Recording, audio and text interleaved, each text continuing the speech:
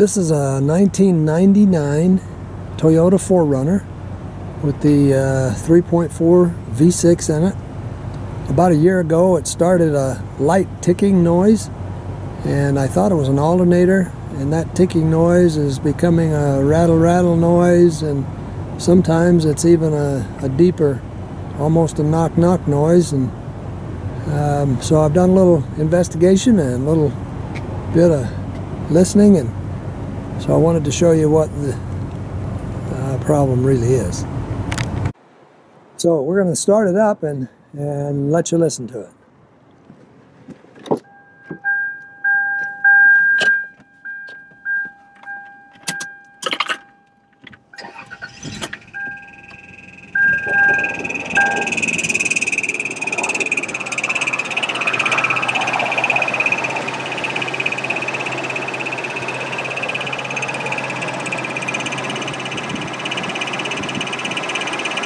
The noise seems to be coming from the rear of the engine, which says to me that it's not any of the accessories on the front, such as the alternator or the air conditioning compressor, power steering pump, or fan.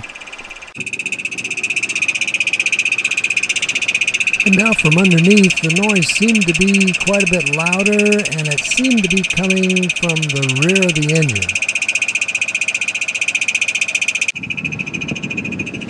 Okay, I'm gonna set the park brake, and I'm gonna put it in gear.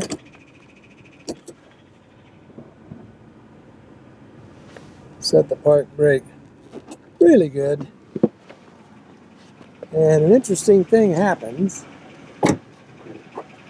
The sound almost goes away.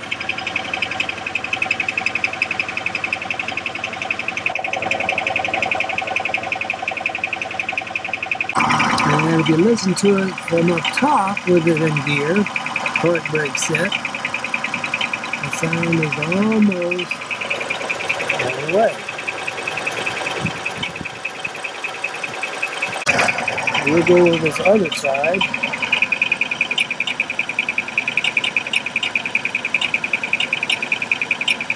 It's not very rhythmic with it in gear.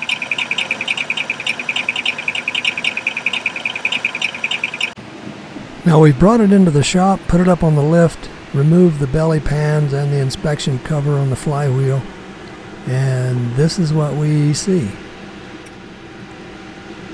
If you look really close to this flex plate, or what's called some people call a flywheel, you can see a crack that begins at that hole, and so it's definitely got a cracked flex plate. Well, we have the flex plate out of our 1999 Toyota 4Runner with the 3.4 liter V6. You can see that it's cracked all the way from this hole to this hole, and then it's cracked all the way to this hole and this one, and part way around the other side. So it's pretty well done, and thankfully didn't break all the way through. It's only about halfway, but it sure made a lot of noise.